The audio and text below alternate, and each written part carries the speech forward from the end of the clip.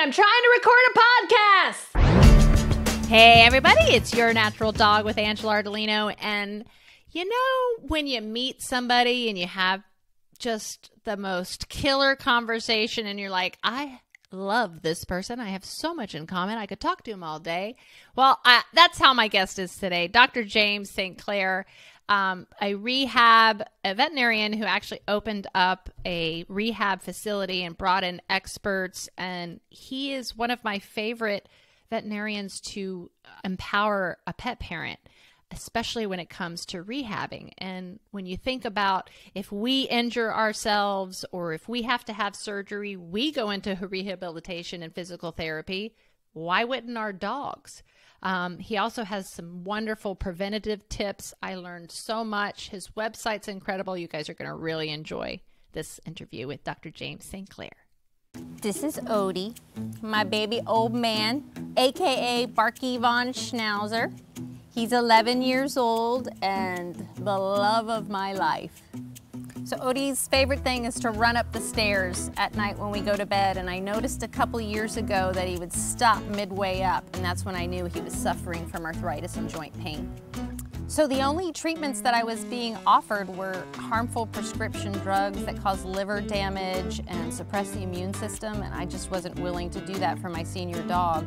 And full spectrum CBD oil was the only thing that worked. I would give it to him, and literally within 15 minutes, he was puppy-like again. I could see that he wasn't in pain, he wasn't panting, he was running up the stairs. So on Odie, I use Ease, which is a 550 milligram full spectrum CBD oil with frankincense essential oil, turmeric, and hemp oil.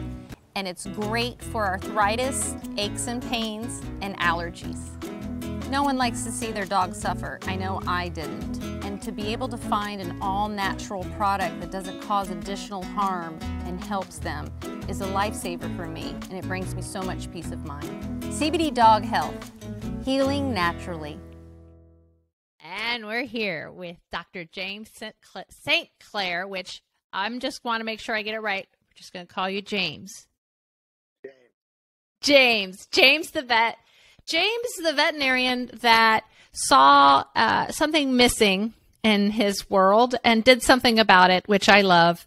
And it's funny because I just went through this experience with my own dog, my Doberman, who has osteosarcoma. So we were seeing if she was a good candidate for amputation, and my vets are about 2 hours away from me. It's 5 women who practice holistic and integrative, and one of their vets a couple of years ago noticed the same thing that you noticed, that there was no rehab. Nobody was taking care of the animals after surgery, recognizing whether they were in pain, what they could do. So she opened up next door to them. So that's who I ended up going to. And I learned so much. And then I went on your website, and I'm obsessed with your website, which you said you're going to get a new one soon. But what I love most about you is that you're empowering the pet parent. And I want to pick the heck out of your brain because I feel like you were a pet parent that went, wait a minute, why isn't anybody sharing this information? Why isn't anyone empowering them? It's just, I feel like some vets feel like they're going to take away business from themselves, instead of when you let us know more, we can do better and work with our veterinarian instead of against it. But tell us a little, when did you go, all right, this is what I'm trained in. I know there's more. How do I bring in more and do something and train these pet parents on how they could take better care of their pets, especially when they're in pain? Right. So, look, when I got out of vet school, the canine physical therapy world, or canine rehabilitation, they were playing with the terminology. It was just kind of new and coming in. And it made sense to me, right? You have orthopedic surgery, you have neurologic, or you have surgery on, a back dog. They need to have physical therapy. And yet it wasn't available at the time, especially in our particular region. So when I got out of school, I was like, I got to go into this. That led me to go, I would work all day as a typical veterinarian. And then in the middle of the day, I would drive down to a specialty referral hospital, and I would evaluate dogs that had just gone through TPLO surgery for one of the surgeons in the area. And I would handwrite these like, here's what you need to do for after the dog comes home. And then I found myself obviously repeating and repeating the same thing. And so I started putting them into these little guides. And then I literally said, wow, this is really good information. The surgeon should have this. I'm going to go on my little pony show and I'm going to go to one of the conferences and I'm going to put up my booth and I'm going to offer my information for purchase. And they would pass that out. And what I quickly realized is that the surgeons didn't necessarily feel like they needed to change anything, right? And then as I got deeper into thinking about it, at the end of the day, the person that I cared about the most was that animal and that human that took care of them. And I really just wanted to get the information to them. And so we put it online. And at first we were selling these little guides and books. And then finally I said, you know what, we're going to just give this all away for free. And we're going to just continue to work on, then developing other ways to, support them through nutritional things. And so that's which where I it love. started. And you've also vetted products that actually work. So if your dog is experiencing joint pain or if it has had surgery, you have products that you've vetted that you also recommend, which I also love. It's a one-stop shop. We kind of do the same thing for CBD Dog Health, where we have all these guides. Okay, your dog has seizures, your dog has arthritis. How can CBD help? It's the same type of thing. And let me tell you what, I'm one of those pet parents. So what you have created, that's why I'm so crazy about it. Because I just read one of your guides, the luxating patella, which I see undiagnosed every single day in these little dogs. All the time. All the time. It is painful, correct? Yes. Tell them. And this is like little Shih Tzus, guys. This isn't, your active sport dog that's running around and pulls something because he's running 100 miles an hour. This is 6-pound Shih Tzus have this, and it is painful. But what I love is imagine that we go to your website. I know my dog has this. Whether I've decided I'm going to do something about it or not, I have a guide on your website that's going to tell me about it. What are my choices? And then what I can do as far as exercises, which I think is a beautiful thing. Yeah, totally. So look, I mean, you and I were alluding to this previously, but essentially at the end of the day, the challenging part for the pet parent is that they don't see it, right? They don't necessarily see it because it's in front of them every day, right? And then, you expect your expert, who let's say is the veterinarian, to then go and find that thing. And that window of time that animal has to get diagnosed and by that veterinarian, it's very short, right? These appointments in the Western world are very tight. They're 15 minutes, 20 minutes, 30-minute appointments. But on top of that, then you take into the fact that the animal walks into the animal hospital and they're doped on adrenaline, right? And then all of a sudden they're like, no, what are you talking about? I feel great. Let's get out of here. So one of the things that I hyper-focused on was that I would always ask the people, do you think your animal is in pain? And the answer 9 times out of 10 was always no. And I'd say, why? Well, it's because they're not crying. They're not whining. They're eating, doing everything normal. Yeah, exactly. And so I said, look, it's actually, there are these really subtle signs that you got to be on the lookout for. So I call them the 12 subtle silent signs of arthritis or pain. And I wanted to just have the pet parents at least have that list in the back of their head so they could be on the lookout, for those little things. Yeah. And I want to go through those signs because I love them. And some of them the listeners may hear and go, duh, but others they're not. And it's really funny because it's what kind of sent me on my journey to find something that would help my 9-year-old Schnauzer when I realized he was no longer running up the steps. He'd get halfway and stop and look at me like, I can't do it anymore. And that's one of the signs. So I immediately went to, I immediately went to my vet, my conventional, actually she was East-West, she says, but she is a conventional vet. And I immediately was told brain tumor, degenerative myelopathy, you name it. And it's just my dog was old and had arthritis. And giving him a full spectrum hemp extract took care of the problem. He was running up the stairs again. Now, I don't even let him. He's 15 now. I don't even let him run up the stairs anymore. But that is definitely one of the signs. Not jumping up on the couch or off the couch or getting in and out of the car. You know, the way they're standing to me is what's clear. You know, either whether it's the front feet out, spread weird. I read on your side the legs together, which I've seen a million times. Those who are listening know I have a very busy groom shop, 2 shops, and I would say 50% of the dogs that come into my shop are suffering and are in pain, and people do not recognize it. So of those that I didn't mention, what are some other things that pet parents can look for that, you know, shows your dog is suffering one way or another? Yeah, I mean, you could go even like farther back. Like there's sometimes it's this hesitation. There's this delay, right? It's like their brain is saying one thing. Stairs. Yeah. Yeah. And they're like, okay, I can do this. And they're like, I'm going to get this done.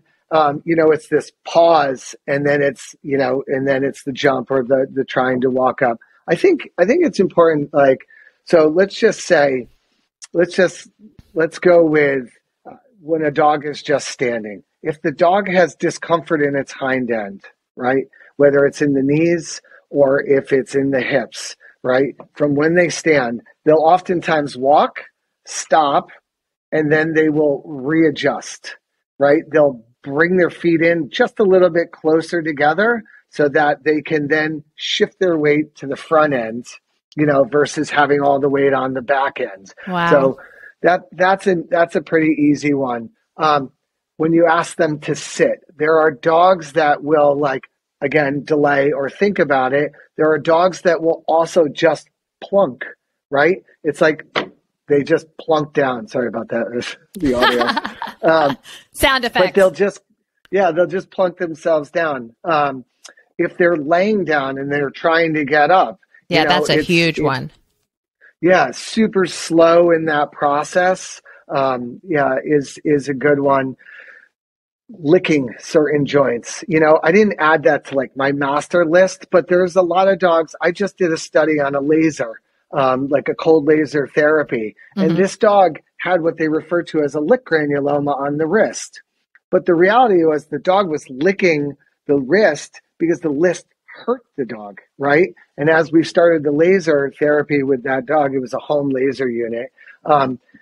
Not only did the wound improve, but the dog felt better, right? Because we were improving that inflammatory situation inside of that. And they will also lick, like even if that's not what hurts, they're licking because something else hurts, and it's kind of an anxiety release. I remember that. Yeah, that the night before I brought Odie to the vet, he licked all night long. And I'm like, this is a release of anxiety and, you know, trying to get, because just imagine being in pain anymore. Those of you that are older, I have rheumatoid arthritis. I know what it feels like, which I treat with a full spectrum hemp extract and nothing else. I'm sorry, not nothing else. I diet, I exercise, I do all those things. I mean, not any other medication that's not natural. So these are, and I would say, you know, I find most people don't understand when dogs become senior citizens. So what age should they start maybe paying attention to? If they're thinking everything's good, what age do you think they should start paying attention to see if anything's a little off? It's a great question. So it alludes to a broader concept that I have in my mind that I continue to think about, because, again, there is we're still end up talking about a reactive mindset, right? We're still talking about when we see it, right? Amen. Versus like things about what we can do to prevent it from happening in the first place. Right. Got it. Right. The lifestyle of it. There's a brilliant MD that's out there. His name is Peter Attia. And he just says, look, at the end of the day, it's more so about when we shift chronic disease from appearing on how he was referring to centurions for humans that live over 100. And the ones that get there, they just push the disease process farther down the road. Got it. I think that to answer your question, I think it's important from a proactive mindset to say, what's my dog's breed, right? What are the genetic predispositions that my breed has, right? What's the lifestyle of my dog? What am I feeding my dog? And then are there loopholes or little other things that I should be adding in? I watched your interview with Judah. Introducing omega fatty acids earlier in the diet is like a no-brainer. It's like that should be started at puppyhood, and that's just an easy, good example of it. So I think it's more of we got to shift into a mindset of, hey, what are some simple, natural compounds or things that are not in my animal's diet that I could actually introduce, earlier on and push that, farther down the road. So it's kind of like when that person comes into the shop and wants to know about raw feeding and then sees the price and says, oh gosh, that's really expensive. And then I go, it pays off in the end. It does. How it pays off is that you're not having to run to your vet because it's having some sort of allergic reaction to whatever's in that kibble that you're feeding, or the gut gets upset, or arthritis or disease sets in because you're not supporting their immune system. So that's what you just said, being proactive. I am such a proactive person. I hate being reactive. And that is how I feel most conventional medicine is. And sadly, that's how they're trained, right? They're trained to be disease finders, right? Not like disease preventers. I love that. I think we need to make a t-shirt. Disease preventer. I know, right? I love it. Well, we have to take a short break. And when we come back, I want to talk more about these common ailments that our dogs are suffering from, and how that whole concept of we absolutely should go through a rehab just like a human would when we got injured. So we're going to talk more about that when we come back. This is Blanche, and she's the most noodle-ish dog you've ever met in your entire life. She's just the most loved dog you've ever met, but if you leave her alone, it becomes the total opposite thing. Blanche has severe separation anxiety to the point where she will scratch doors down to the wood, bark all night, cry if you leave her for 5 minutes. I tried the collars, I tried the sprays, I tried thunder blankets. The only thing that's ever worked was CBD, and that's why I got started in this business. Our calm tincture is 550 milligrams of full spectrum CBD and lavender. It's the perfect remedy for separation anxiety, stress, or fear. I love my dog, and I hated knowing that she was home freaking out. So I wanted to find an all-natural way to do it. No doggy Prozac, all natural. And once I found CBD, there's no other option. CBD Dog Health, healing naturally.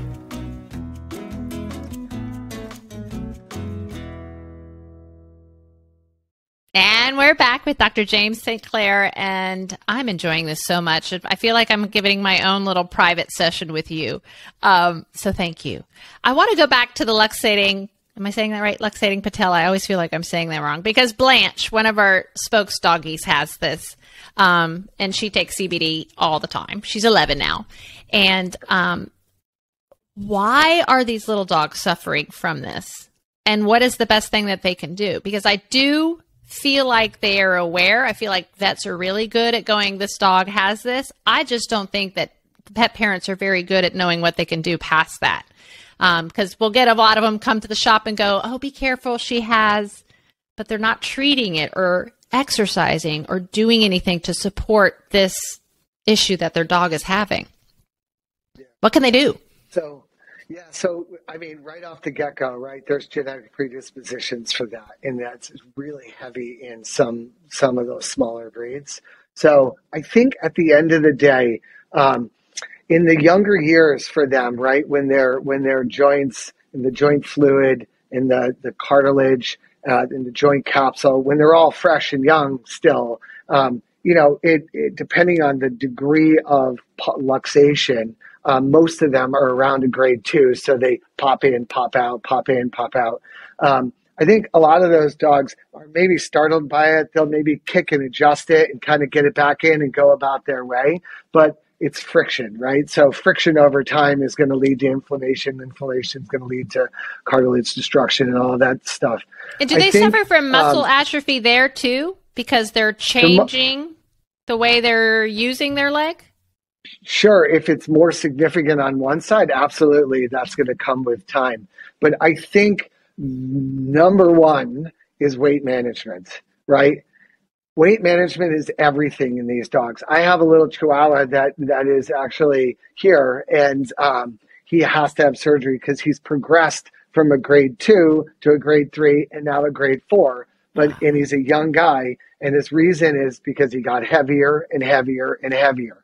And so, I think weight management is incredibly important. And then, like we alluded to previously, I think natural anti-inflammatories are incredibly important, right? And so they come from a variety of different forms. And, and I think, like we alluded to previously, the omega fatty acids are important. I'm a big fan of methylsulfonamethane, which is MSM. It's always included as like the third ingredient in a joint supplement. But we're actually running a clinical trial right now out in Texas on that one raw material use in hip dysplasia for dogs and pain management, because it's a really safe raw material, and we can provide, from maintenance dose to very higher therapeutic doses. So we're learning more about what is the raw material? MSM? What is that? MSM, yeah. So it's just called methylsulfonamethane. Essentially, at the end of the day, it's donating methyl groups and sulfur to your body. It's 34% sulfur. And what we know is that most of us are deficient in some of these micronutrients because of agriculture. And so when you start to, for example, one of my employees, he came to me, he had a torn ACL, and I started him on MSM, and he's back out running. Wow.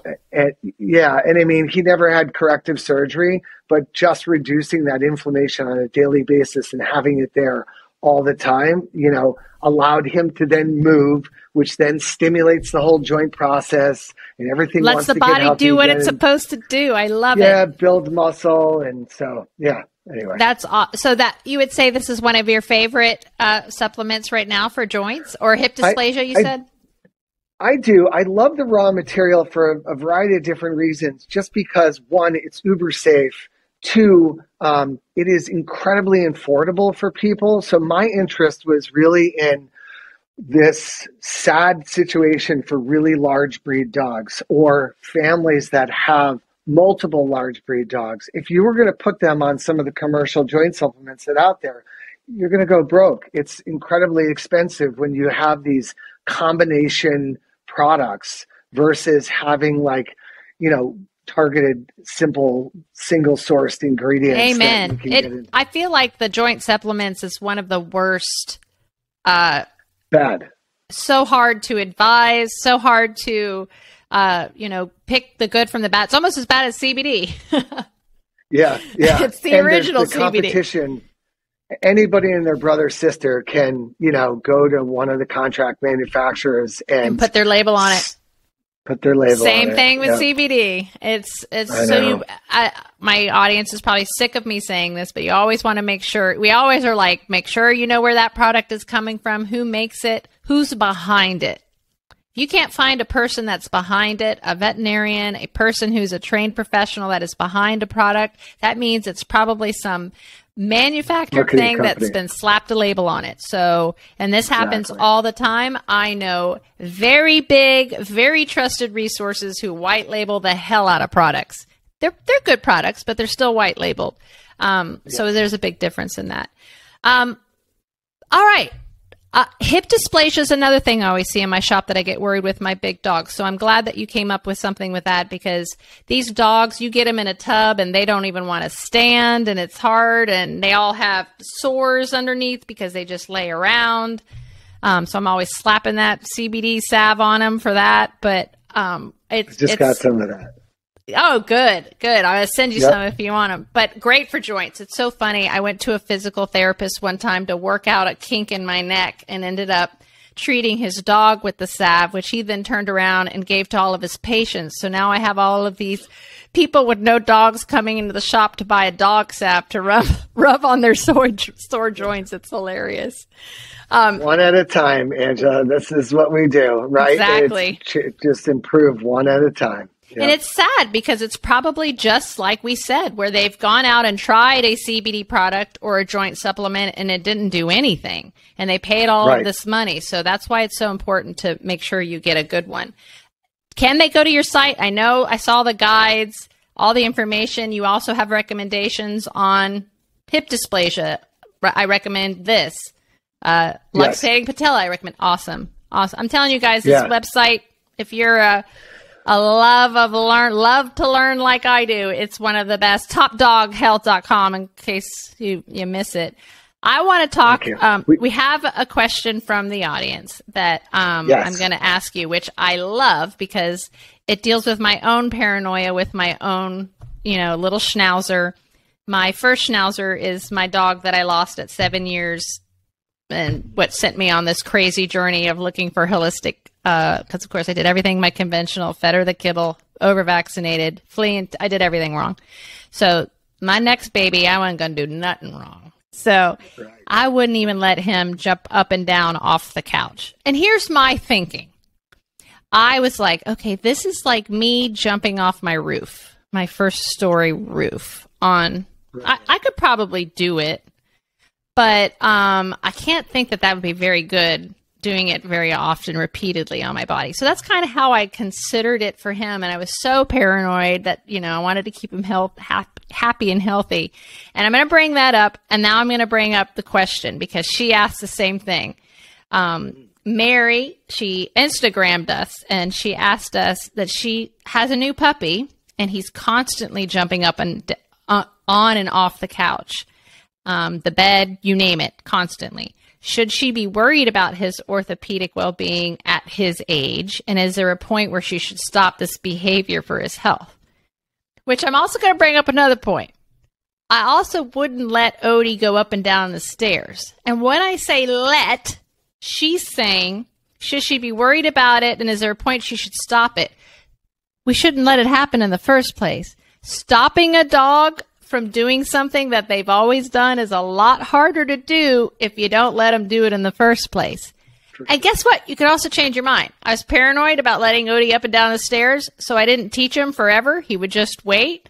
Then I taught him only to go up the stairs and not go down, which was kind of a problem because then he'd run upstairs to find me and then just stand at the top of the stairs and whine.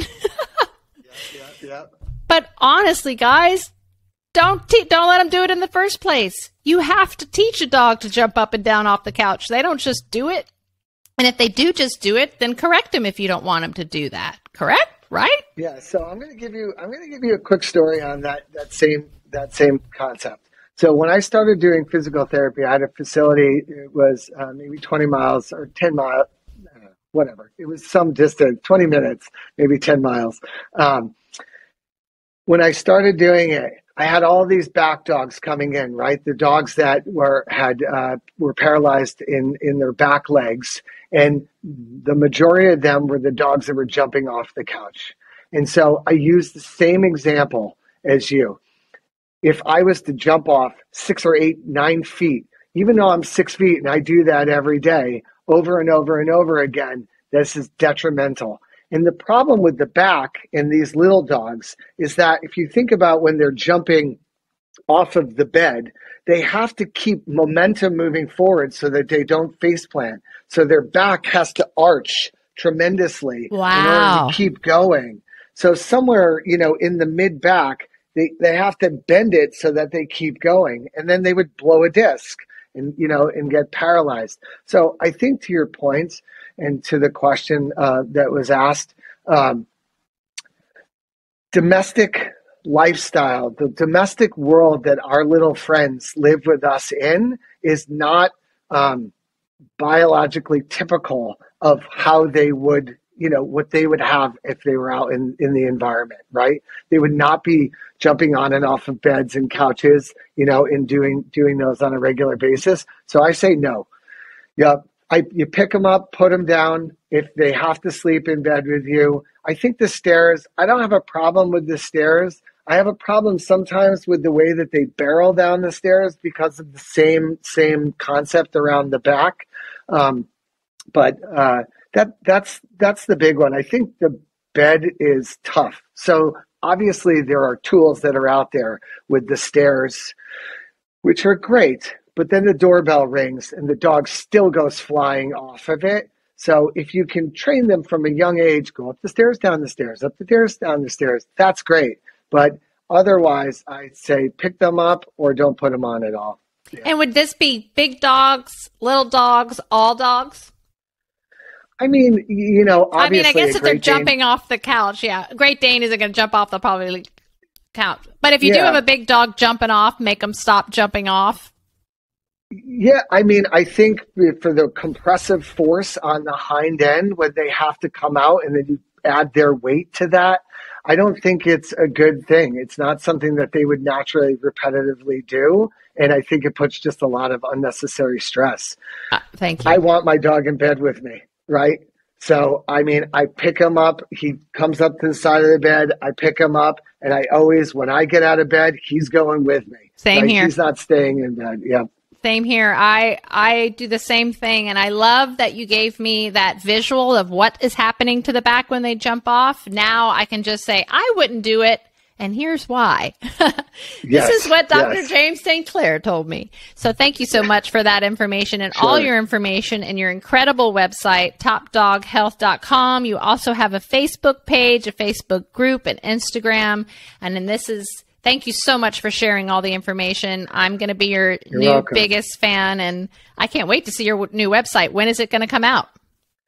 I think we're hoping for February 1st. Awesome. Is the goal. So we'll see how that goes. Cool. I look forward to it, and I look forward to talking to you again. Thank you so much for being on our show today. Same. It was great. So fun.